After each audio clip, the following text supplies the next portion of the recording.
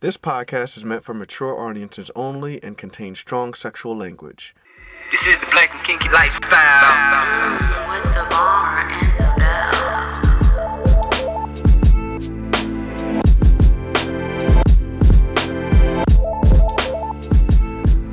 bell. All right, thanks for tuning in. Welcome to the Black and Kinky podcast, where we talk about, the Black and Kinky Lifestyle podcast, my bad, where we talk about the lifestyle from the perspective of a black couple. This episode, we got a lot to talk about. What we're going to do is talk mainly about the signs that you might be ready for the lifestyle. Now, there's a number of reasons why we talk about this a lot on the podcast. Me and Belle had actually debated on whether or not we've had this topic before. I felt like we already had this episode, but we haven't talked about it quite like this. Mm-hmm. And honestly, you know what? If we repeat a topic every now and again, we're repeating it with new eyes. I mean, we've only been in this lifestyle for so long. That's true. So it's like now I have a different perspective. Like, I'm a different lifestyler than I was a year ago. Well, of course. You were barely a lifestyler a year ago. That's true. I barely knew what a lifestyler was. Mm-hmm. So we're going to talk about, the signs that you might be ready for the lifestyle. But before we get into that, we want to talk about the experience we had at a meet and greet. And also, we'll talk about our hit list from the that This Is Us show. It comes on NBC, right? Yeah. Yeah.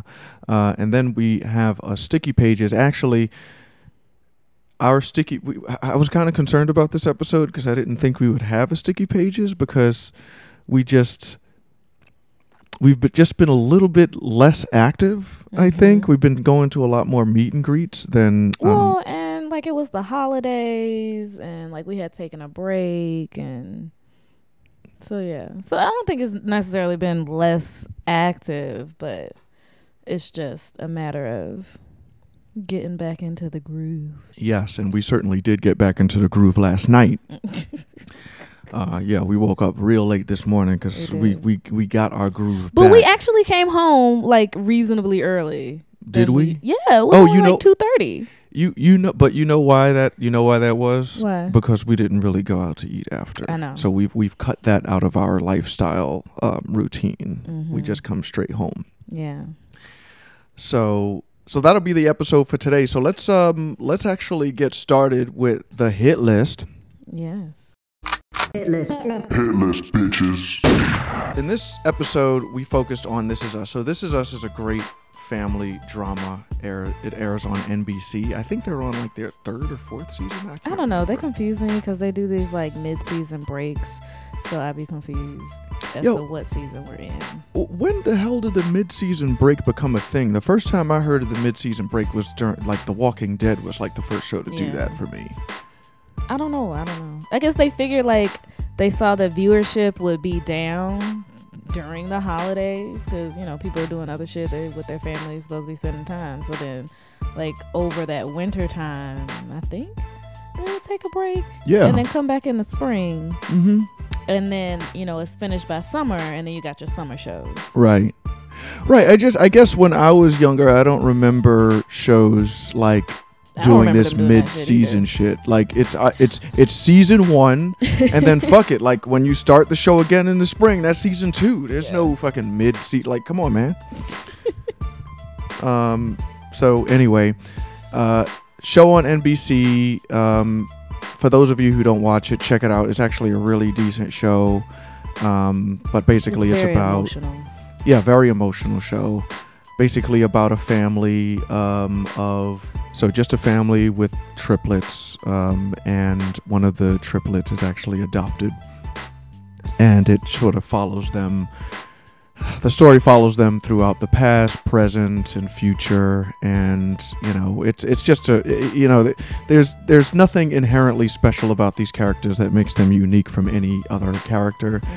In your life, but it's just a very well told story, and Mandy Moore, it stars Mandy Moore and a few other actors.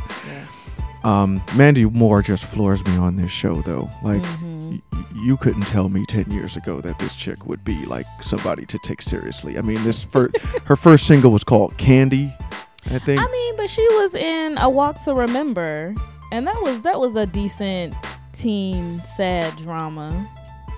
That was like the beginnings of her acting career. When did that movie come out? I never heard of that one. A Walk to Remember? Yeah. I don't know. It was like early 2000s. Oh, wow. Okay. Mm-hmm. Early 2000. Yeah, that's about the time she came out with her single. Mm-hmm. Oh, okay. So she was already a movie star. Yeah. Mm-hmm. Oh, she had her act. Okay. All right. This is the first time I saw her act, so. Oh yeah. No, I love to Walk to Remember. Like Oh, okay. like I don't usually remember movies, but I remember that one. So anyway, check out the show. But This Is Us has a cast of very attractive characters. So we decided that we were gonna talk about who we'd like to fuck from This Is Us. So why don't you go first? Well, I think a young Mandy Moore, because like the show has multiple timelines, right? So Not Mandy Moore when she first came out with her single when she was like 17. No, like her character in the show, her younger character. Right. To get it. Of course, Randall and Beth can get it. Mm-hmm. So his name is Sterling Brown. Yes, Sterling Brown Yeah. is very sexy. He was also in Black Panther. Yeah. Yeah, small role in Black Panther. He was also in the new Predator film, which was awful. It wasn't that bad. It was entertaining. Worst Predator movie. Well, outside of AVP, like Requiem, it was probably the worst Predator movie ever made. But his wife, Beth, who was played by... I think... Susan Watson. Oh, yeah, Susan Watson. I like her, too. So Susan Watson and I are the same age, and she was born in Brooklyn. She's a Brooklyn-born girl. Oh, okay. Oh, that's interesting. Mm-hmm. I didn't realize she was that young. Yeah, 1981. So her character on the show seems more mature, but on the show, I think they're about your age. Yeah, which really makes me sad. That really makes me sad because I see them as like older. Yeah. You know, it's kind of fucked up, man. You look at somebody like, oh, they're older, and you find out, damn, it happens to me all the time. Yeah. I found out I'm older than them and shit. But yeah, and then the brother, what's the brother's name? Oh, you're talking about the dude that the nanny. The nanny. The Manny, yeah. He played his show on the show. He played in was the Manny, and the girl that he's messing with now. Now she's on my hit list all the way. That is Beth's cousin. Yeah, I'm gonna So his name is Justin Hartley. Yeah. What's his name on the show? His name on the show is Kevin. Kevin, yes. So, but the girl's name, her name is Melanie Liburd. I want to say Liburd, maybe. So she's actually a British actress. Oh. And you probably didn't know this, but she was actually on an episode of Game of Thrones. What episode? She was on the 6th season. So it was a very brief moment in the show, but it was just not a montage scene, but a B-roll scene where she played one of the priestess. So she's a red priestess in the Game of Thrones universe. That's Yeah. interesting. So I can't wait for that to come back. But I'm yeah, kinda excited. honestly, cannot wait. We might have a brand new hit list because they be just popping up with different characters on the show. But did you see the new cast for the prequel? No, It's there was a lot of cast. Yeah, it's like 3 black characters. Are you serious? Yeah. Oh shit. Mm-hmm. Oh, I'm in there. I gotta check that out on YouTube. So I think you pretty much named all the people on my hit list. Yeah, I had Susan Watson, Mandy Moore, and Melanie Liburd. And Jack could get it. Jack? Oh, Milo Vitu. Mm-hmm. I can't pronounce people's names. it's Milo Ventimiglia. Mm-hmm. Oh wow. Yeah. Ventimiglia.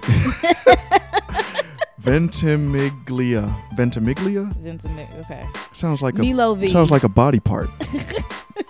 That can't be how you pronounce it. I like Milo V too. He's sexy. Okay, With Milo long V. hair. Yeah, he's cool.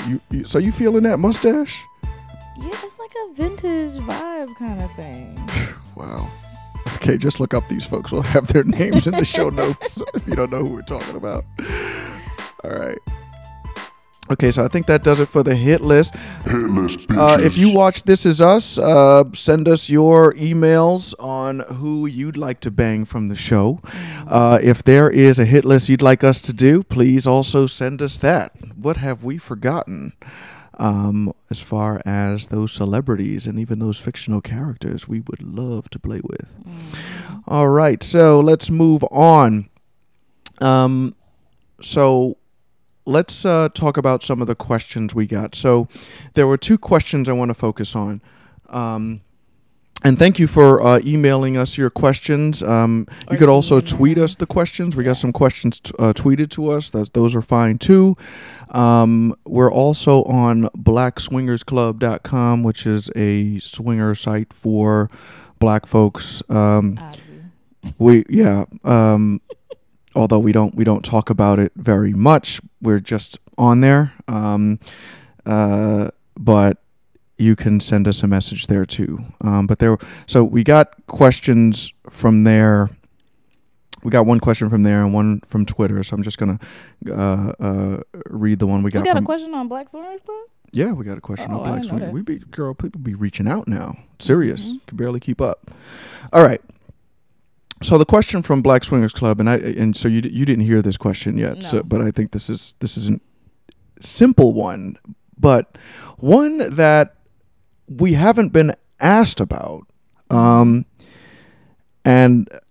I just thought it was one worthy of discussing. So the question was, what if your partner is not as enthusiastic? Is it just to wait until they come around? That was the question. Very brief, but I think it has a lot to do with the episode today.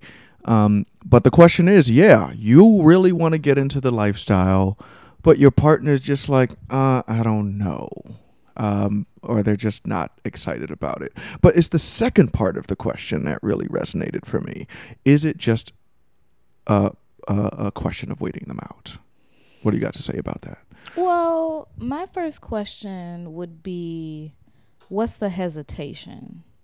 So I think and not saying that like they should be gung-ho, but I think it's really about understanding why they may not be comfortable or feel open to the idea, because there may be some other things going on there that is the reason that they're not warming up to it, whether they don't feel comfortable, being with other people, if they feel like because you're so interested that you don't want to be with them, or just like, what is it? I think it's really about, at that point, you really have to have a conversation about why you're interested in the lifestyle and why they're not.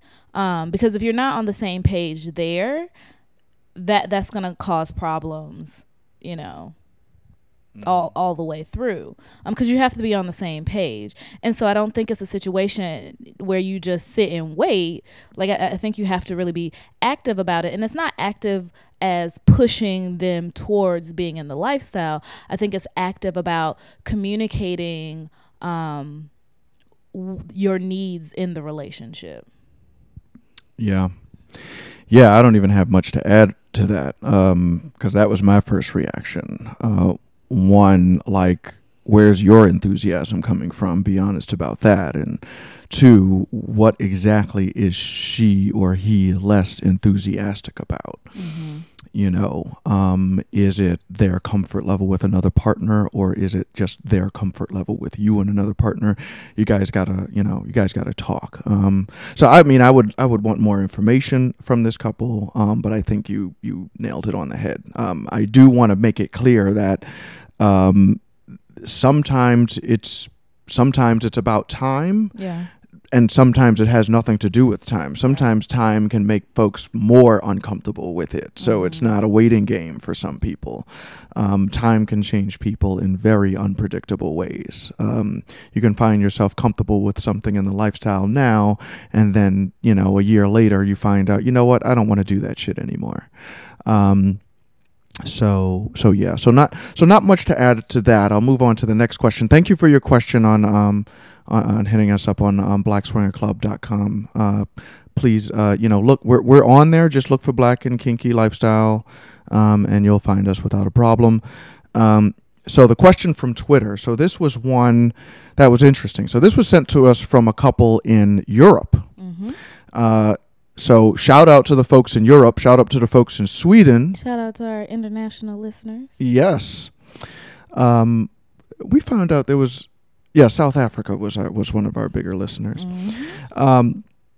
So on Twitter, somebody tweeted us an interesting question. So what is your opinion on the term BBC, aka Big Black Cock, and blacked, right? So there are these terms that people use specifically that are there to identify a black, sexual partner. Do we find these concepts offensive? So I think we talked a little bit about this on our Bliss Cruise review. But what was your immediate reaction to this question, Bill? I think that context is important. I think context is very important. And like Crystal says on the read, words mean things. And when a white couple or a white individual or a non-black couple is referring to a black, and it's typically a black male. When these terms are being used, I would throw black bull or black bull in there. I really hate that one. Yeah. I'm offended. I'm offended. Like when we were on, and we talked about this, but when we were on the cruise, there wasn't a meetup for black couples, but there was a BBC meetup. And the majority of people that were there were black men and white women or white couples.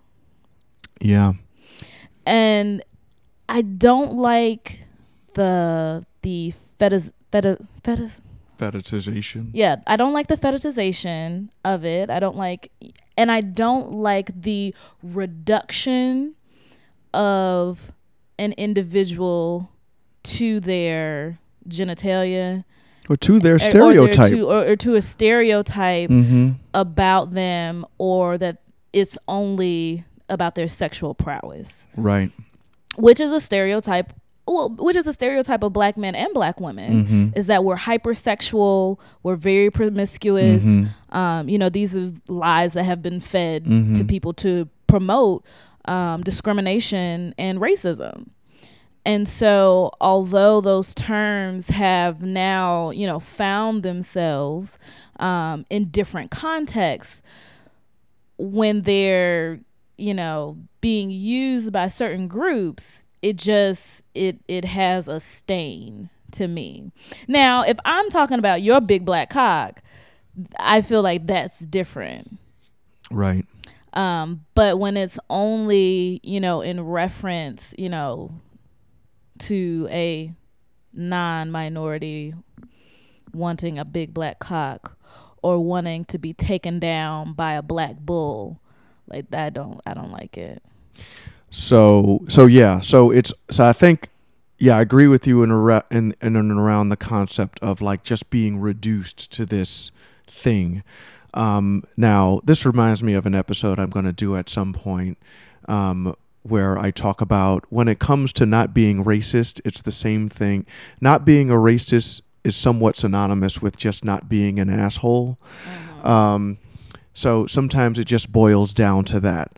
And so when people, hear the term and let's talk about terms like BBC and Black Bull, there's some people listening to this and they're sort of thinking, well, what's wrong with that, right? And I think you're right. Context does matter. But the thing is that when you are meeting someone, you have to understand that they are people. They are a person, okay? Maybe they have a big black cock. Maybe they will fuck your wife like a bull, but they are still a person. Right. And so it's sort of like, I mean, think back to when you started dating. And I'm talking to the guys here, and this might resonate with the women as well, although somewhat differently. So when you saw a chick, you know, maybe she was like in a library or maybe she was in a club and she had on this tight ass outfit, short skirt, legs smooth as fuck. Her titties are banging, like cleavage just popping out of her shirt. Her hair's done. And her ass is fat. And you're like, damn, like, I want to fuck that girl. Like, I want to have sexual intercourse with this person. Okay. Now, what's your approach going to be, though? You're going to walk up to that girl and you're not going to tell her, yo, you got some big ass titties and you got a fat ass. I want to bend you over. I want to slide them panties to the side and I want to smash you right at this motherfucking bar. Now, for 90% of women, maybe 99%, that's probably not going to be an approach that works. Right.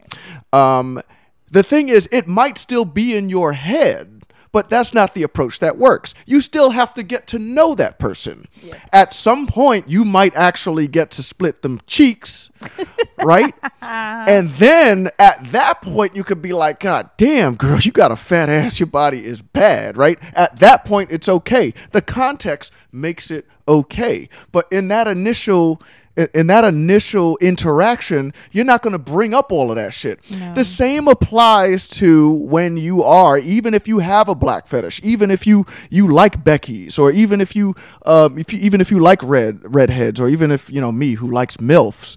You know, if I happen to meet a MILF, I'm not going to talk about the fact that she's a MILF. Yeah. If you meet a black couple or a black guy and you sort of, you want that BBC, I would suggest getting to know the person first. Right. You know, allow them to be human.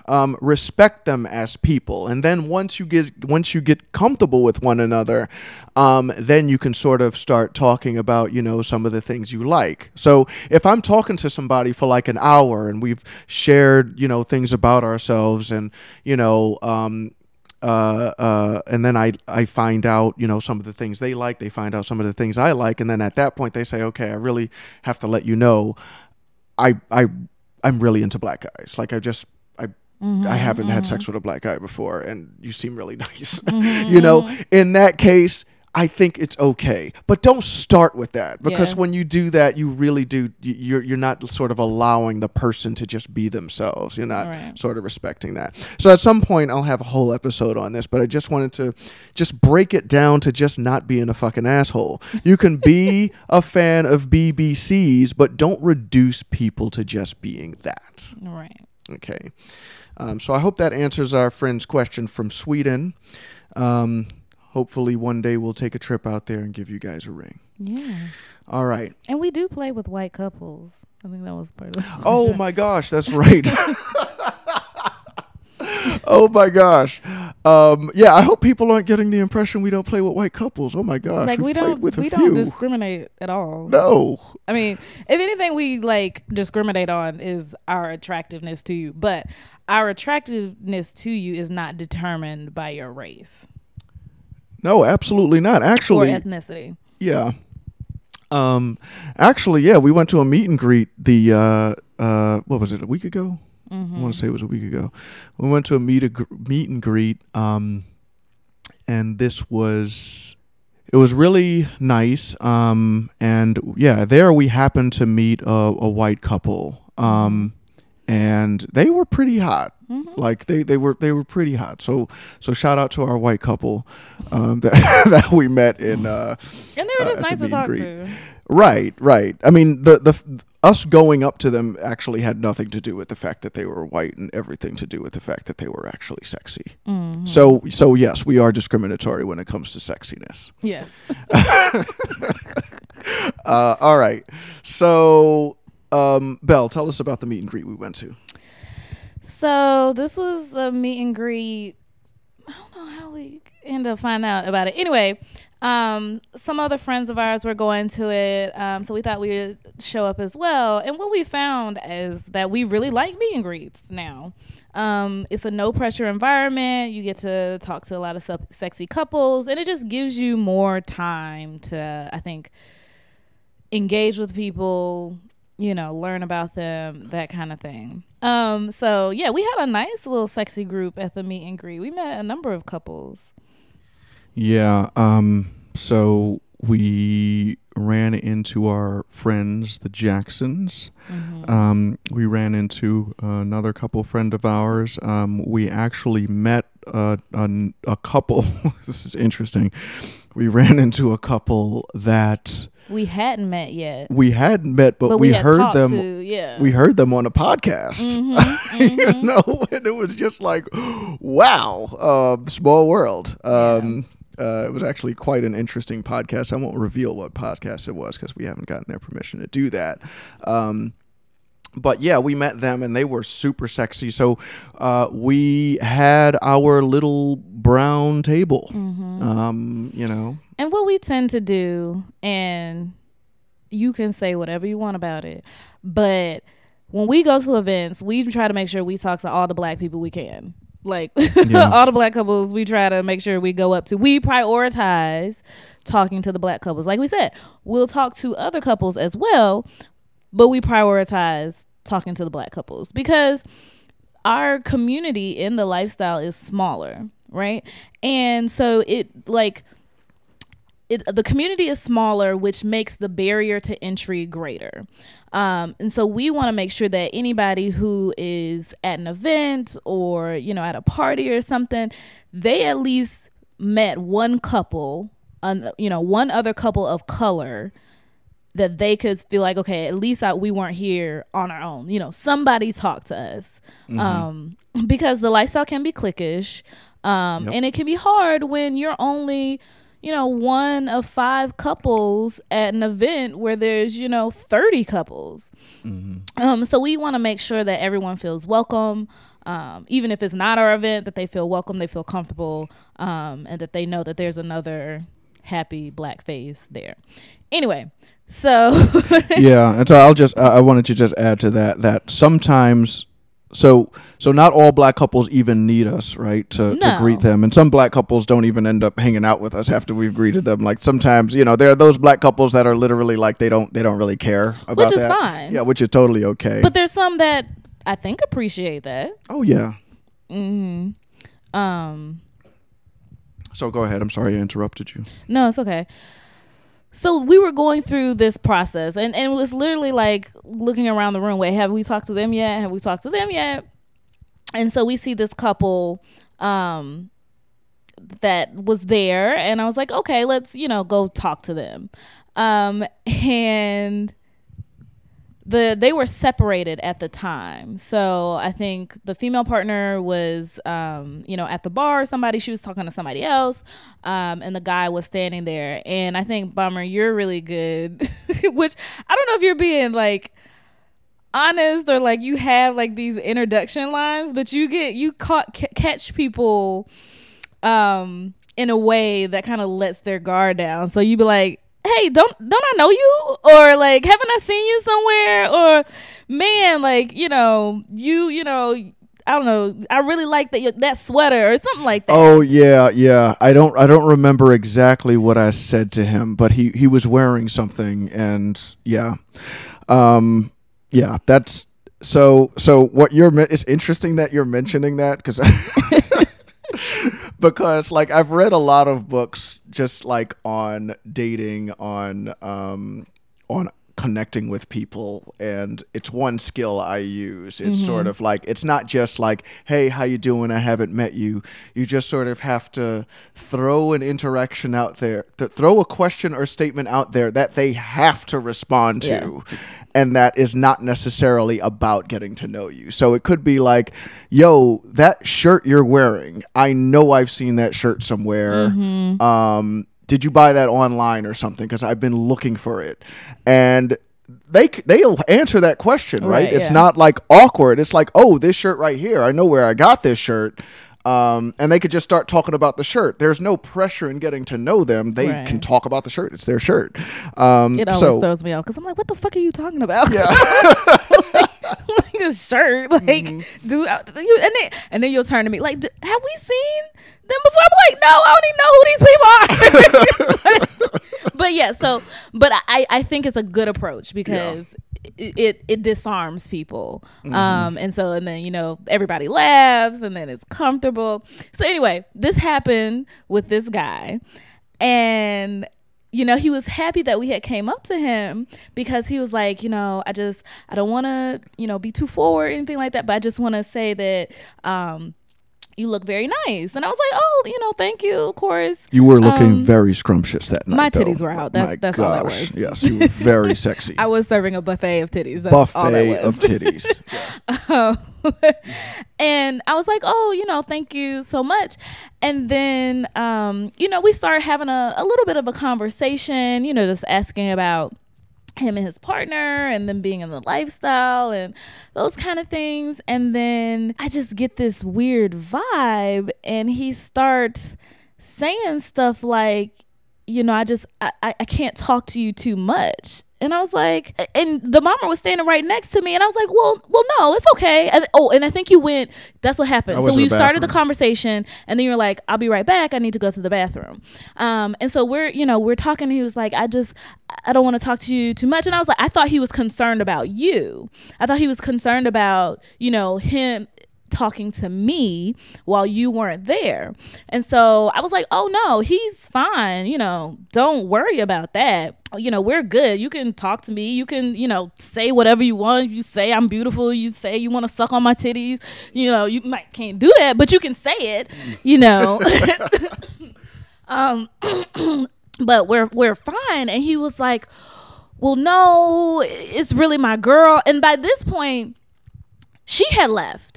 She had gone. She had her back turned. So she was at the bar. She was at the bar, and she had our back turned to us. We were like standing behind her, the three of us. So him, the bomber, and myself. And she had her back turned to us the whole time. She turned around once, just her head, to see who he was talking to, but she never turned around to engage the conversation. And then it was very rude. It was very rude. And then she left. And went to another table to talk to another group of people. Right. And so he starts talking about, well, my girl, it's really about her. Like, she'll, she likes girls and she'll pick the girl and bring her back or whatever. But I can't really, talk to anybody, for too long or engage anybody or look too interested anybody too long. And I was like, the fuck? Like, nigga, why are you here then? Like, I was like, that's not fair. That's not how this works. And so at that point, of course, the bomber was like, all right, well, fuck this. And we were like, well, it's nice to meet you. He said all that, we were like, okay, this is too much. This is not our vibe.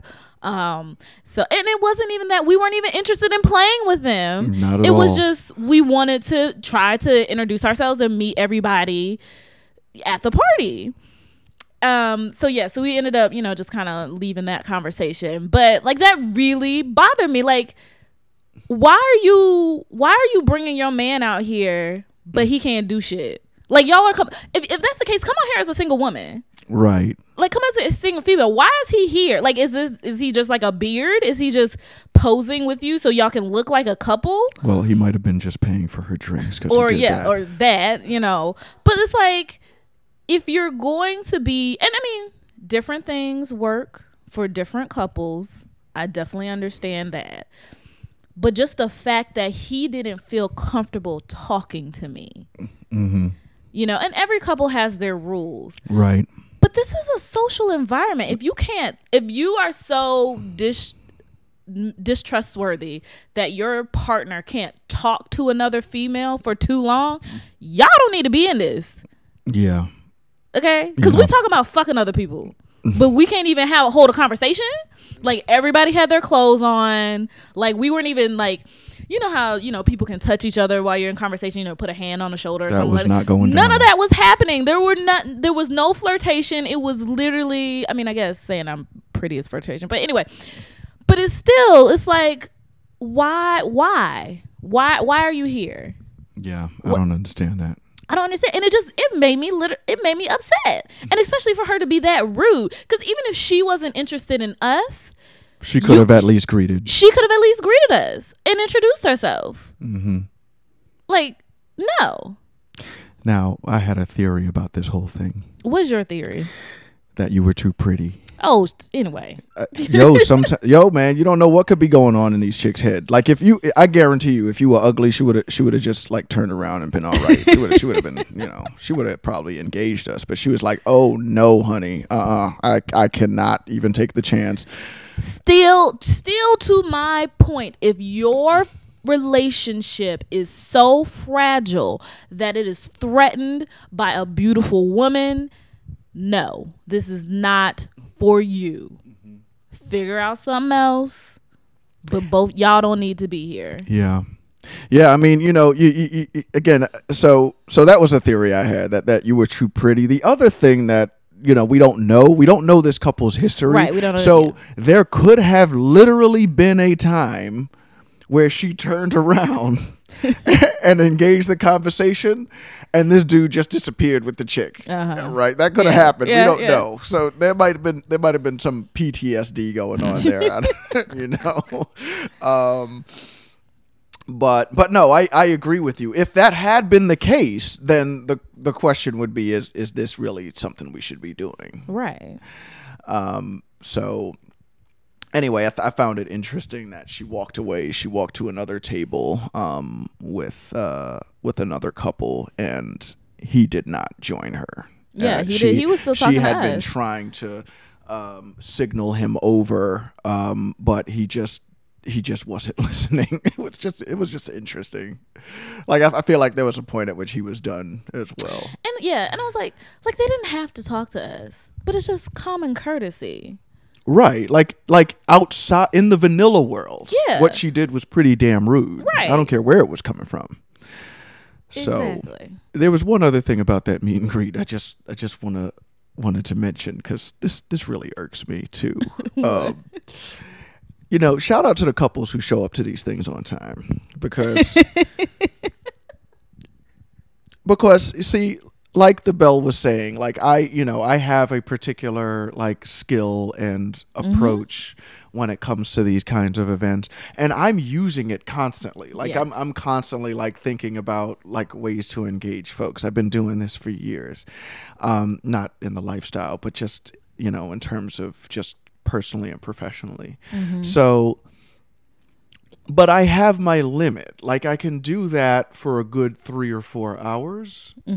And after that, like, it's over. Like, I become more similar to the chick you were just talking about, where it's like I could probably chuckle at a few jokes, and I could just, ask you a few questions, but I'm probably going to have a hard time listening to you after a while. And the funny thing is like, I think it's the reverse for us. Like, you're really hot in the beginning, and then you wane towards the end of the evening, and I get better at being social as the evening goes on.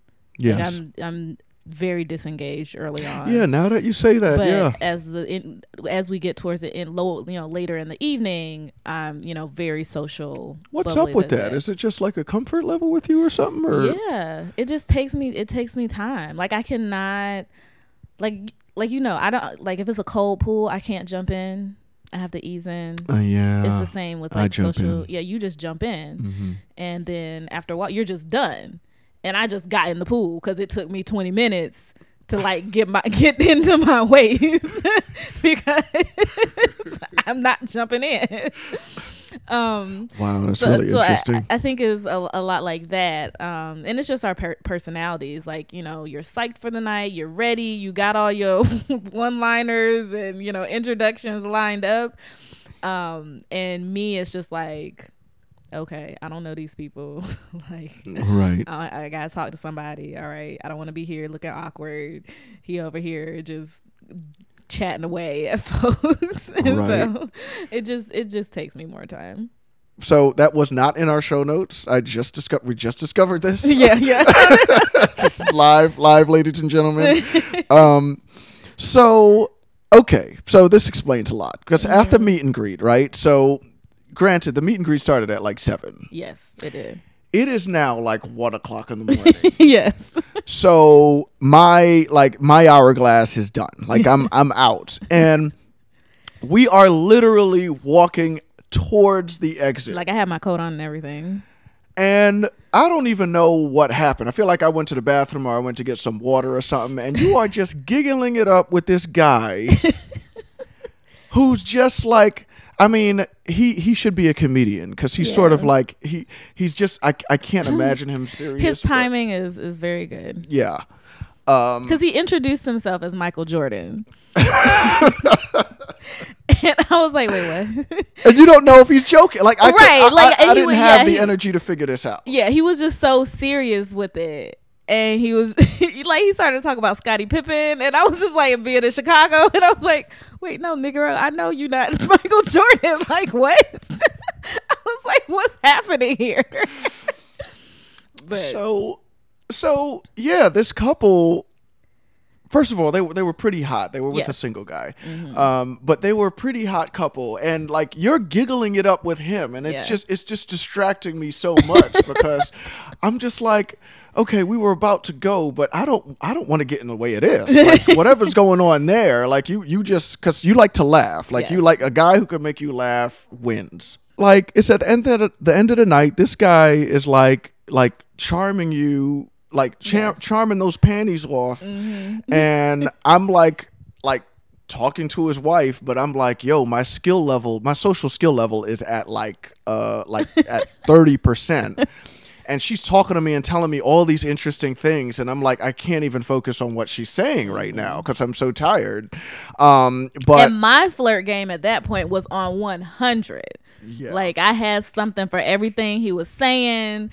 I had, the light touches, like the eye contact. I was on it. I was on my game. No, I saw it. Yeah. And so I did not want. So I was trying to engage his wife in conversation, so it didn't make it look like I wanted to leave. She was attractive, and I really want to see this couple again. It's just like I was kind of tight. I was like, where were y'all motherfuckers? Like. Like at least like 2 hours ago. Maybe you didn't have to get there at 7. Could you have gotten there at 11? So anyway, we didn't end up playing with that couple because party was over. It was snowing. We had to go. Yo, man, fuck this snow. Let me just say that. If I can march this shit, if I can march snow into the woods, make it dig its own grave, make it dig its own grave and shoot it, I would, but I can't. So anyway, because I would have considered getting a hotel room just to have them in it. We have already talked about some of these at length, but it's the 8 signs that you are ready for the lifestyle. So I put these together. The number 1 sign is communication is solid, honest, and clear. So so I put these signs together because of the questions we've been getting and because of I think a lot of our listeners are sort of wondering when they're ready, and these are some good signs that you might be ready. So if your communication is solid and honest and clear, it means a couple of things. 1, you're ready to talk about your rules. You're ready to talk about what you like and don't like. You may be able to talk about what you want to do, what you have done, and what, and in some cases, what you're doing right now. And you both are able to communicate the whys of this, which is really important. And you're able to talk about sex. When you're applying for a job, what's the most consistent like skill people are looking for is the ability to communicate. Right. Yes. Clearly. And it just sort of tells you that there's a lot of people out there. Like they might be able to listen, but they're not really good at articulating themselves, not really good at communicating. Like this isn't a skill that you just have. And so I think that for those who haven't necessarily, I think we're both in professions that require us to know how to communicate very clearly. Some people aren't. And some people need to pick up a book or listen to some audiobooks or some podcasts about Maybe knowing that's how to communicate. something you should put together for our listeners. Oh boy, putting more ideas in my head. I know. Okay. Just a recommended, and because it's not about just like you said, it's not about meeting people in the lifestyle or communicating with your partner about the lifestyle. It's just communication in general. I probably need to read some of these books, but maybe. But I think you have no problems with communication. I don't have problems with communication. I can still be very awkward in social situations though. Oh, you're talking about like being like charming and witty and stuff. Okay, that's a different which I thing. can be. Yeah. It just takes me time. Right. You're charming and witty after like midnight. Yes. Yes. But with you, it's just a comfort level. It's not a skill thing. Yes. Yeah. So I don't know. So yeah. So I can't. I wouldn't know the first thing about like. I mean, what it is that you can do to make yourself comfortable besides just consistently putting yourself in awkward situations to the point where it doesn't impact your skill. Okay, but yeah, maybe I will have an episode on that. Good idea, Bill. You're welcome. All right, so the other thing was to be secure in both yourself and your relationship. So I talked about this before, and it's so important. Right.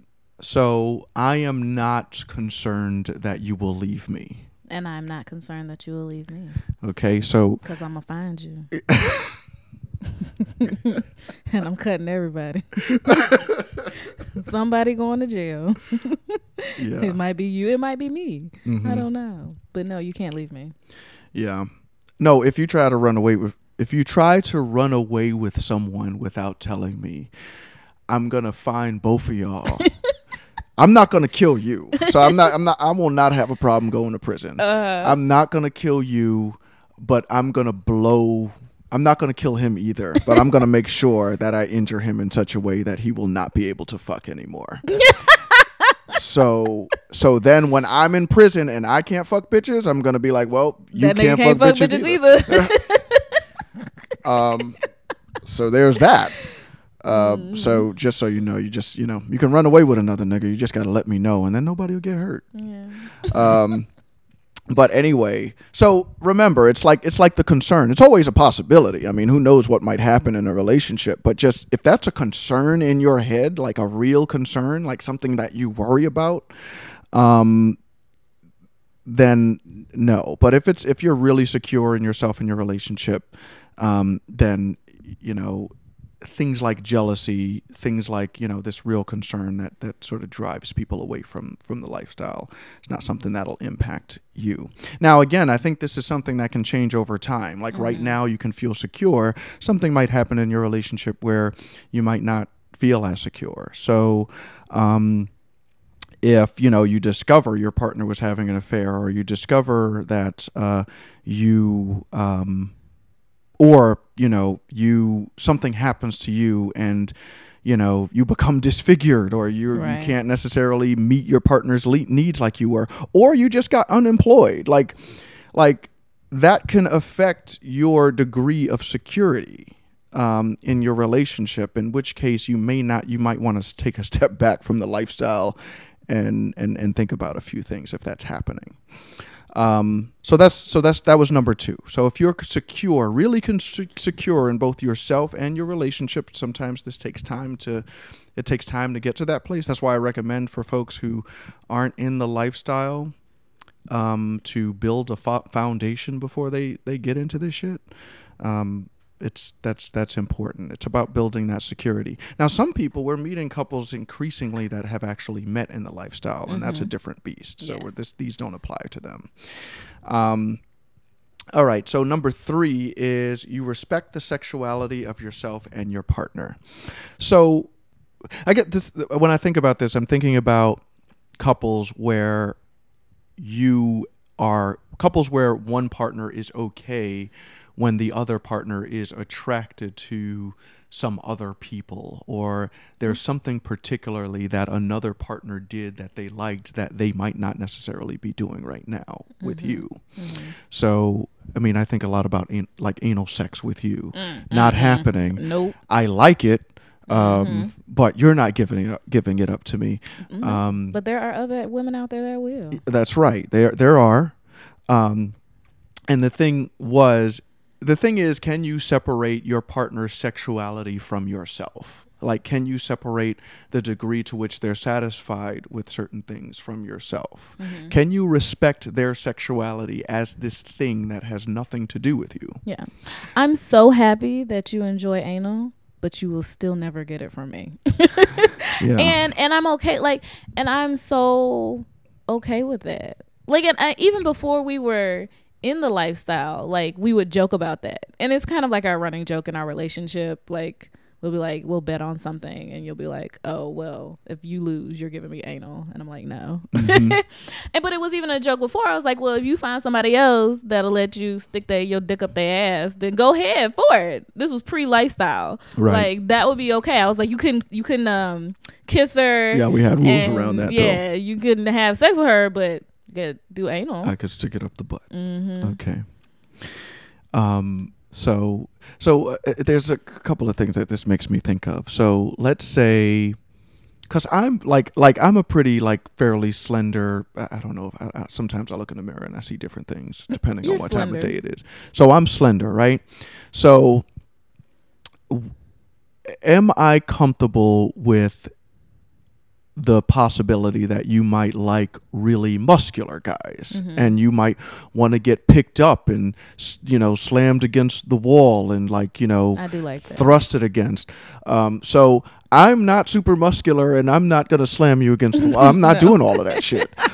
But I'm totally okay with you liking that, and being like, and just accepting that I'm just not going to be the one doing that. See, it's just this idea that there are these sexual desires you have that have nothing to do with me. Right. And I think that's the whole expectations piece, right?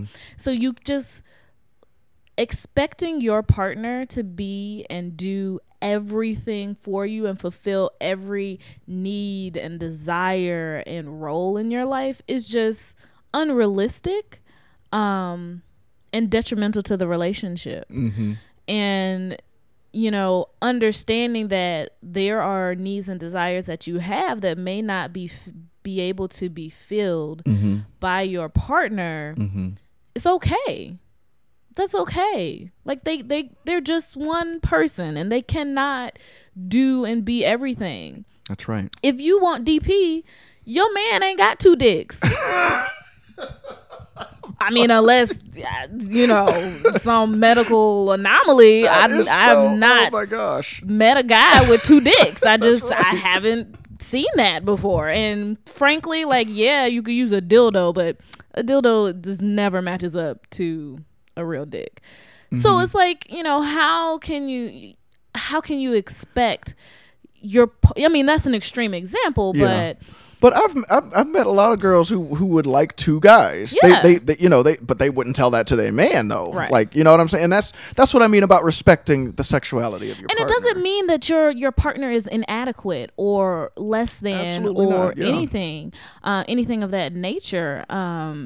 It's not about that. They are still, wholly a full person that you love and care about and want to be engaged in. And then there are these other things that you want too. And it doesn't mean that, you want to be with that person necessarily. You start talking into poly, that's something different. But just speaking specifically about swinging and sexual desire, Right. If your partner wants to have sex with someone other than you, it does not mean that you're not adequate enough for That's them. right. Exactly. Because we have great sex. We have really good sex. Yeah. I mean, you was doing a whole lot last night. Yeah, we'll get to that. Oh, okay. But we have great sex, but the sex, like we said, the sex that we have with other people is good too, and it's just in addition to, right. And it fills those gaps, those sexual desires that, we just can't fill. Right. Which is okay. I'm totally okay with not giving you anal. Right. Right. I mean, and I think the whole, so so just outside of like the sex part of it, right? Just the desire to be wanted by another person other than your partner, right? Again, has little to do with your partner. Everything to do with like being sexually and lustfully wanted by another person. Can you be comfortable with your partner's desire for that kind of thing? Because that's a desire we both have, and I think in many ways it's an innately human desire, because it ultimately validates us and makes us feel valued. As flawed as that might be, sometimes that feeling is very real. Okay, moving on to number 4. You find enjoyment seeing or hearing about other people have sex. So, have you ever met someone who, and like parents don't count, because I think for them it's more so they don't feel comfortable having sex. I mean, having conversations about sex with their children, right? Or with some family members. I'm trying to figure out where you going with this. Have you ever met somebody who was uncomfortable talking or hearing about sex, like a peer? Yeah, but I think it's because they're more conservative. Right. Yeah, and that's and prude. Right. Prude and conservative. If you're in this bucket, lifestyle is going to be difficult for you. So that was an easy one. I haven't. I mean, for some reason, and I don't know why this is true, Belle, but when I have conversations with people, I can get the conversation to sex really quickly. You can. I told you some conversation books, the communication. There's that. There's that. But that was an easy one. So if you're not comfortable seeing or hearing about it, then find something else to do. Number 5, you're resistant to drama, yes. or you know how to handle it. No more drama. Yeah. I mean, but we don't have drama. Yeah, but there's some couples out there that's not exactly true. Every couple has arguments and some kind of drama. No couple is perfect. Yeah, but not like that couple had drama at that Halloween party. No, that's don't the kind be of drama starting I'm fights talking about. and like leaving each other in places and stuff like that. Like if you get so upset with each other, like in public, like you're screaming at each other, like you throwing shit at each other, like nah, son. But if you're a couple who can handle these problems, or at least like wait till you get home with your bullshit, right? Or in the car, like. But if we gonna have an issue, we gonna talk about it, but we're not gonna talk about it in front of everybody. Yeah. No, we're not, because we've had some issues. We've had some issues we had to talk about in the car. The number 6 is you and your partner hide very little from each other, so it's about just being open and honest about your feelings. Yes. It's a good sign that you're ready for this and you're in relationships that's mature enough. Yeah. So we definitely talk about if there is something in the situation that we didn't like, or even or that we just weren't comfortable with.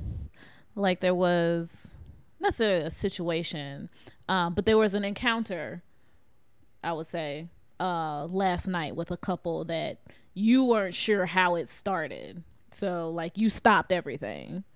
Just to get some context, which was fine. And then later in the car, you were like, I just need to understand, like, how did all of that happen? Yeah.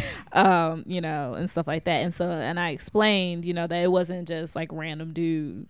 I mean, he was new. They were new to us, but like I had an engagement or conversation with them before, and you were playing with somebody else. So like it wasn't just, but we were comfortable. You were comfortable sharing that you were uncomfortable about the situation and getting clarity about it. And I was comfortable sharing with you, where that came from and all that kind of stuff. Right. Sometimes I think we are hesitant in sharing things with our partner because, one, we are worried about how they're going to respond, right? So sometimes that's something that stops us from sharing certain things. But I think what people tend to talk less about is the things that we're afraid to share with our partners because we might not feel that feeling that we had is valid. So I'm trying to see if I can come up with an example. So for example, if I was like blazing some chick out in the playroom, right? And you were getting blazed out by another guy, right? And maybe you getting blazed out by another guy made me feel jealous. And I'm thinking to myself, well, how can I feel jealous about that? Because I was blazing another chick out. So I might be hesitant to share how I'm feeling because in my mind, it's not valid. Right. I'm saying that you should feel comfortable sharing those feelings anyway. And if you feel that, you know, they were contradictory, share that shit too. Yeah. Right. It's about not hiding these things because they can fester if we hide them. Number 7, I'll move on quickly to the last 2. You are confident that your relationship can handle a fuck up. Because they will happen. Yeah. And so you have to know that you all would be able to recover, you know, and build or rebuild from there. Right. Yeah, definitely. You know, I heard a quote from somebody saying something like, if you are willing to get a divorce because your partner fucked up and messed around on you or something like that, if that is a divorceable offense for you, then don't get married. It was so simple, but when I heard it, I was like, huh. How many people are saying that in, like, you know, premarital counseling, like making statements like that? Like, if that's a divorceable offense, don't bother getting married. Don't waste your time. I really liked that because I bet the person who said that was in the lifestyle. I mean, but that leaves, you know, it really leaves no room for error. You know, when you say, like, you know, this can never happen, you know, if you do this, it's over. Now, we're not talking about repeat offenders, right? Because that's something else. But because then it's not just about stepping out of the relationship. Right. It's literally about abuse. Yeah. At that point. But it's like, we're human beings. We are emotional people, and you know, when you just stuff happens and you get connected to people that you didn't think it would happen, and people make mistakes, and so it's like, are you gonna be like Jesus? What would Jesus do?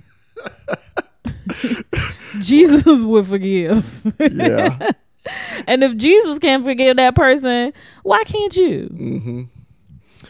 See, whenever somebody tells me, yo, don't you want to be like Jesus? I'd be like, well, actually, no, Jesus got nailed to a cross and died a really, really painful death. I want to not follow that path. All right. He was cool before that. But let's keep it real. Like, being Jesus didn't work out for Jesus. So shout out to Jesus. Right. All right. So the last sign that you might be ready for the lifestyle is that compersion comes natural. So, and what the fuck is compersion? All right. So compersion was something I learned from a single female in the lifestyle who's also poly. And she had introduced the comment to me, or the term to me, and it's basically the concept of feeling joy when one has experienced another's joy. So it's, you know, it could be associated with a number of things, but I think in the lifestyle, it's more so the feeling of joy associated with seeing a loved one enjoy another person. So this is probably more consistent in the poly world because it's sort of like, can you be happy with your partner if they fall in love with someone else other than you? Right. Can you be happy for them for that? I don't know about that shit, but I like seeing you when you really fucking somebody. Like when you're fucking somebody well, I enjoy seeing that. falling in love, that's on some other shit. But like when you're putting on a show, yeah, I enjoy that. Yeah, no, I like when I'm able to tell another man has given you an orgasm. Because number one, it tells me, okay, you're not in pain, you're fine. I don't have to worry about your safety right now. Oh, okay. But it also says you're satisfied. And I think one thing I learned from the lifestyle is when we go to an event and you're not satisfied, or there's something that's like making you unhappy, even if I'm like enjoying myself, you are not happy. it makes it very difficult for, like, I never want to go to that event again. You know, it's just, it's not fun for me. So compersion comes natural to you. You are overjoyed when your partner is experiencing joy with someone that's not you. Okay? If that's something that comes natural to you, you might be ready for this shit. You just might be. Yep. And those are our 8 signs that you might be ready for the lifestyle. Now, does it sound like we did this episode before? Now that we've done the topic, does it sound like we did it before? Not as much. Not as in depth. Exactly. Not as in depth. So talk to your partners. Get your communication right. Get your relationship right. And then see where you can go from there. Yes. So remember, I'm actually going to list these in the show notes. At some point, I'll probably put together a survey. A survey? Yeah, a survey. Assessing the degree of readiness for lifestyle. Oh. Right. Oh, you mean like a quiz? Yeah, a quiz. What did I say? A survey. Oh, right. That's right. That's different. Yeah, like a test, an assessment. Shoot, you made me. Oh, yeah. The other thing I was going to say is, these are just signs that you might be ready for the lifestyle, but like, you know, being ready for like soft swapping and full swapping are totally different things. I think we might have talked more about that. Yeah. Like how, you know, you're ready for a full swap. We might have gone into that a little bit, but this was more general. Okay. So, if there were any signs that we missed, please email them to blackandkinkylifestyle@gmail.com. Tweet them to us. Holler at us on Black and Kinky. DM us. Yes. We're also on Instagram, getting a hell of a lot of followers. Shout out to our Instagram followers. Shout out to the Instagram peeps. I'm gonna be posting more on there. I'm trying to get it together, get a rhythm. Yeah. Slide into them DMs, people. We love answering these questions. So now that we're done for today with today's topic, let's talk about our sticky pages, son. Ooh, sticky pages. Yes. Now, sticky pages. So, shout out to Alluring Temptations. Yeah. For hosting an exquisite party at the Shadows.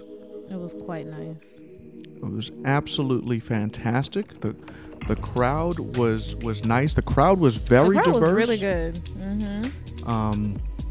You know, shout out to the photographer that was on premises. Oh yeah, he was nice too. He was just really a charming guy. Yeah, he was. Shout out to the folks who got the shrimp cocktails out, because I enjoyed those quite a bit. And the cupcakes were good too. Yeah. They were playing some interesting porn at Shadows last night as well. I know, one looked like a shaving commercial, but then you saw the girl's titties. And then you saw the girl's titties. And I was like, wait, what is happening here? And then he got in the shower like with his towel on. I was like, the fuck? It was weird. But it was actually quite a charming porn. Like, it was different because this was a married couple, right? Right. So here she is taking a shower, and he's in the bathroom shaving, and it's the kind of scenario that she kisses him and she gets shaving cream on her face, on her nose or whatever. She's like, oh wait, no. And then it was a very like this. It was kind. I feel like it was porn that was meant for women, maybe. Yeah, I think it was female friendly porn, which I watch that kind of porn. I'm actually starting to appreciate that kind of porn. I don't think I've admitted this to you. No.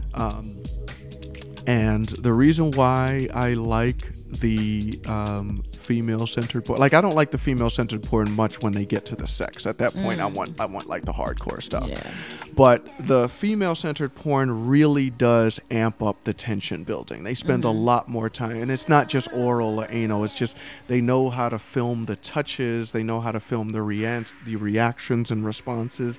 They know how to make both partners really look like they want to fuck each other really badly, and that's why I like those porns better. Because if I'm watching a porn and it looks like the girl is she's just waiting for her check.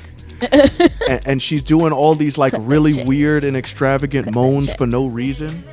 It just takes me out of it. And I'm like, bitch, you're not enjoying this shit. Like, come on, man, earn your money. Like, fucking, like, act your part, man. Do your fucking job. Yeah. So anyway, yeah, they were playing interesting porn there. Really crowded, very diverse. A lot of our people in there. We saw the blacks again. Yes, we had a very good time with the blacks. It was like a reunion. Yeah, it was like interesting that like they might have heard our episode where we described them as our #1 experience of 2018, and they were like, "Well, it's 2019 now, so let's get it in." We're trying to make it on that list again, but they might just make it on that list because that shit was fucking epic last night. Mr. Black fucked me across the bed twice. Across the motherfucking. Wait, how did he? So did y'all like? So when you said twice, because she said this to me in the car, and I was like, so when he fucked you across the bed the first time, was it like a typewriter where you just sort of slid back to the other end of the bed and just did it again? Or? Yep. Okay. Yeah, because Mrs. Black definitely squirted in my face. Oh, all in your face. And then she squirted again. I was outside of the splash zone this time. So I didn't we had our own bed. I think we learned this time that it wasn't a good idea to be fucking around people. But we were being watched, apparently. Well, we're always being watched. So I don't want to get nobody in trouble. No. But somebody was apparently masturbating to us and the blacks playing together. Yeah. That shouldn't have been doing that. Right.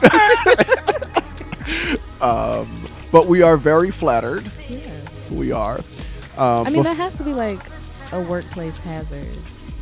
Like, yeah. If you work at a place like that. So, yeah, honestly. But if you were working at the Shadows last night, it was a good night for you, especially if you were in that playroom. That playroom was popping. So Belle, I'm gonna let you describe. So I think we talked about the blacks, but can you describe because we had some playtime together.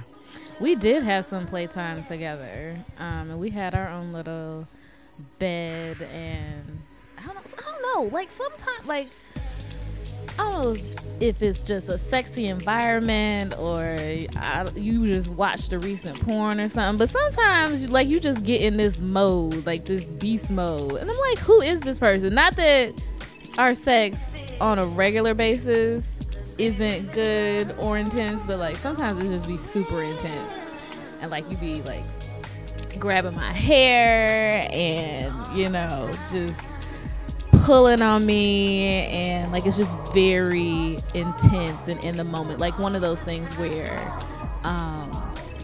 it's like no one, everybody else in the room goes away, like, and we're just so engrossed in each other. Yeah. Yes. So what was I doing that I don't normally do?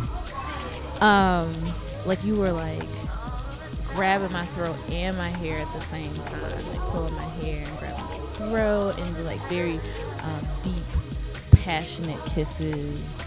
I think you were, fucking me doggy style, and like for a long time, and just like hard pounding like the whole time.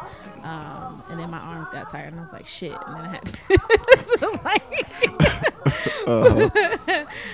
rest on my elbows. And of course, when you do that, like it makes it deeper, right? So then it was like even deeper thrusting, and yes, it was very sexy.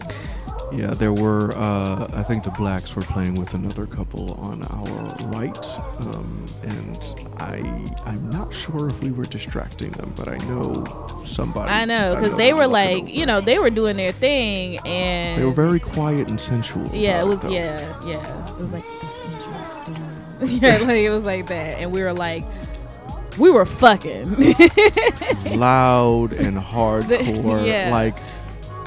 Yeah, because you were riding me at one point. Oh, yeah, I was riding you. And, like, I was bouncing up and down, titties bouncing everywhere. Titties were bouncing, like... Because I was enjoying the view. So I was, like, while you were riding me, I'm like, holy shit, this is sexy as hell. Because you had on a sexy-ass outfit last... Like, it was a horse outfit. So it was hooker chic. Yes. That's what I'm calling it. Yes. It was like I was a high priced hooker. Like, you know. Nah, you'd be charging like $1,000. Yeah, you gotta. Yeah, you gotta pay $1,000. You'd be a Vegas whore. Yeah. So I was definitely a high class hooker. You'd have a website and everything. It's like exclusive, you know. You are not. You would not be one of them Craigslist bitches. Nah, hell nah. But yeah. So, one thing I want you to remember is. Your dress did not come off last night. No, I didn't even change my clothes. Like, I brought lingerie to wear, and I sure did not put it on. Nope, because what you had on was good enough. You know, because, while you were bouncing on me, the dress was still on, but your titties were out. Like, I just opened your shit up and just pulled the titties out. Yeah. And you were just bouncing up and down. There was one point where you were making some serious altitude. Yeah, I was pretty high. Yeah. Like I was bouncing. Had some lift. Had some good lift. Yeah, very good lift. And I know people were looking at that shit. I know they. No, I saw them. Yeah, they were looking. You had you had a view of them. Yeah, the folks across the room were looking over. Yeah. And see, then I arched my back, and so it's like, titties bouncing with the arched back. It's a good view. Yeah, and we were fucking for a while. It was very hard, very intense, and when I busted my nut, it was loud. Like, I sounded like Lex. I had one of those like Lex Steele moments, and that was awesome. So I think after that we sat down. Then we just watched for a little while. Oh! Tell them about the couple. Tell him about the couple. The older guy, he looked like he had to be at least 50, and the younger girl. The white couple. Yep. Oh, he was fucking her for a good 90 minutes. Had to, because they started before us. Yep. And then we sat down and watched them finish. And they put on a great show. They did. I mean, and he was fucking her. Yeah, there was no love making happening there. And then, like, our Mrs. Black, I love her. She starts, she was just rubbing on the girl, and then the girl was like, sit on my face. That escalated quickly. I was like, oh, okay, this better get real interesting. But by that time, the guy had been fucking her for 90 minutes, so he took a break. Yeah. And then Mr. Black came in. And then Mr. Black, a.k.a. the Hammer. The Hammer. Came in and took over. And I think she got hammered out. And then I think that's when I looked at the blacks, I looked at us, I looked at my dick. And then I was like, Belle, is your pussy ready? Is it ready for another round? Recovery time? Is the recovery time up? I was like, are we gonna make this a blacks night? Yeah. Are we gonna play with the blacks tonight? You were like, doesn't sound like a bad idea. Never a bad idea. And then so we already told that story. It was fucking epic. But then there was another couple, and we had met them earlier. They were an interracial couple. He was black, she was Latina. Older couple. And when I tell, like, we talked about dirty talk last week.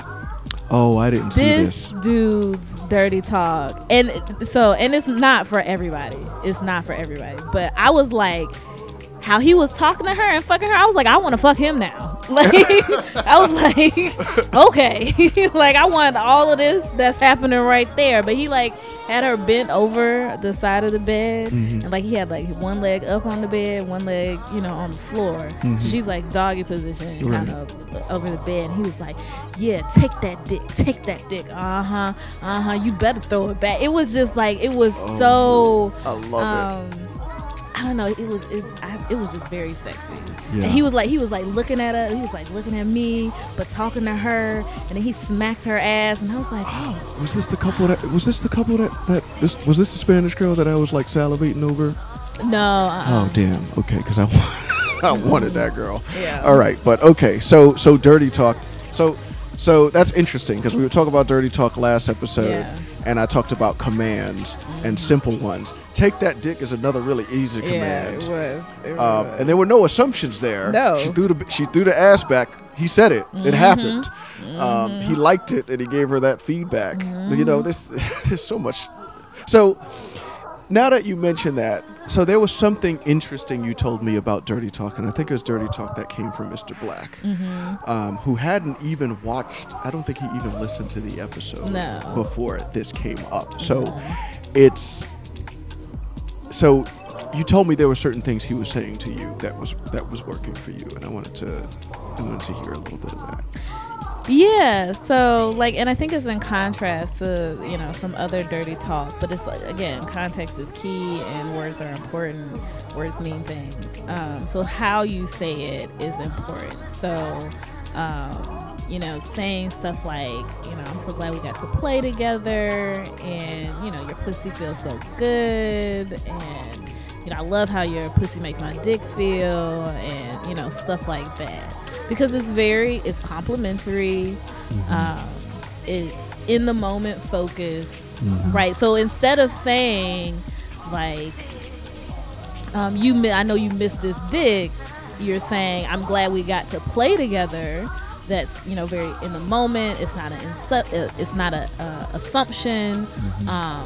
You know, it's just appreciative of what's happening, so that, you know, and it's about the way he feels, right? And not making assumptions about you, right? Exactly. Even though there might be some assumptions in there inherently, I'm glad we got to play together. Like, you know, I'm glad. Right. And that can make folks feel good. So it's interesting that came up for us again. I think my favorite moment of the night is after me and Mrs. Black got finished playing. We were just laughing. I don't know. I don't know if you heard us laughing. I heard you laughing. There was no joke shared there. We weren't like, there wasn't like somebody told a joke or something funny happened. We were just laughing because we were like, oh, this is exactly what happened. You know, I think the reason why it was funny to me is because I felt like we had been waiting to have to play like that for a while, and we finally did, and it was like, oh, that was awesome. Yeah. And, you know, I don't know. It was just funny. We were just fucking laughing our asses off. Because they were our first swap since we like took a break. So again, shout out to the couples who show up to the motherfucking party on time.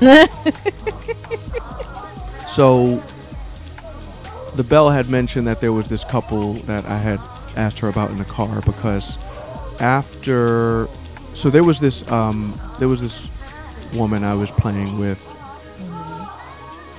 that I originally thought I was playing with as part of a threesome, MFM threesome, because that's what she wanted to do, but the other guy just sort of disappeared. And I was like, okay, well, I guess we're doing this. She was into it, and so was I, so we fucking. And I was at that point, after smashing Belle and, you know, playing with Mrs. Black, like my dick was like calling it in at that point. And so me and Mrs. Black were over there for the assist. Yeah, so y'all were helping me out, talking dirty and kissing me and shit, and that was fucking sexy as shit. So you know, she was riding me for a while, and then I was like, nah, I got to take a break. This has just been too much tonight. So then Mr. Black swooped in for the assist. Mr. Black swooped right in. And then I looked over at you, and I think you were getting like fingered by this, you know, this fairly good-looking older guy. Yeah. I like me some older men. Right. He looked like, you know, in the dark, it just, to me, he looked like a sexy black Santa Claus or something. He did. Is yes. that what it is? Okay, it wasn't just me. No, it was just you. All right. He was sexy Santa. Shout out to all the sexy Santas out there. So he's, you know, he's fingering you, and I'm getting like flashbacks from the last time I saw that shit happen. And we didn't, and you know. And it wasn't consensual. When it wasn't consensual, I should say. Right. It was just something that just did not fit. This time it fit. I just wasn't part of the initial interaction. So I was fine if Belle was fine with it, but I didn't know if she was fine with it, because you know, some dudes, as soon as they see a pussy, they just put a fucking finger in it without asking. So I wanted to but you had two hands on your ass. I did. It was him and the partner hers. he was with. Yes. And so I just came over and started like, you know, I don't remember what it was. I think I just touched her or something, and she just reciprocated it in this subtle way that then we just all started touching each other. And then I was like, no, I got to stop this at some point, because I don't know where this is going. Right, because I was following your lead on that, because I knew that you were already like kind of tired and stuff like that, and so I didn't want to escalate things when I knew you were not ready to play. Right. And so it was funny. This is classic fucking lifestyle shit. I stop it. I'm like, all right, hold on. So who are you guys? Yeah. You know, and so we started talking, and, you know, we started talking about, you know, where folks were from, and then we started talking about rules, but they had just got to the club at that point. And I think he knew he was running out of time.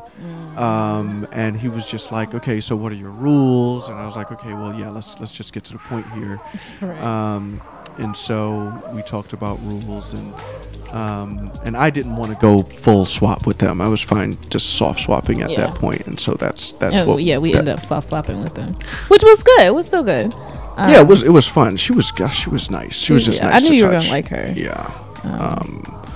And so we would just like, you know, we just exchanged information, and hopefully we'll be meeting up with them at some point in the near future. But yeah, if they came a little early, maybe things would have been different. That's all I'm saying.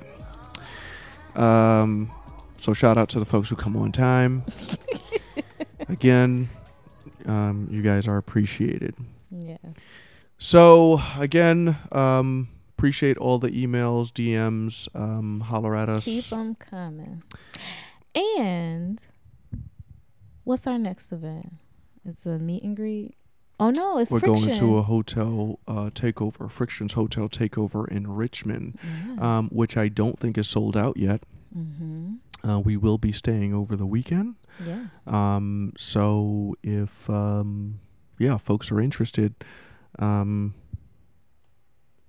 Friction has a whole website where you have to sort of register and all that stuff, and be approved by the administrators before you're allowed to attend one of these things. And then I think there's one room available for the more getaways, cabin getaway. Yeah.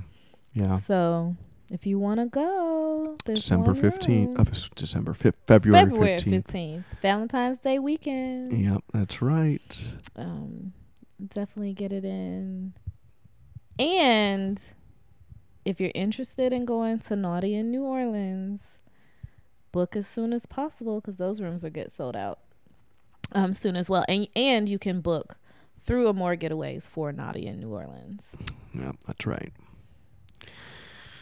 All right, so I think we've talked your ears off enough. Thanks for listening, and we'll look forward to seeing you in the next one. Peace. Bye. Black and kinky, black and kinky. Black and kinky lifestyle.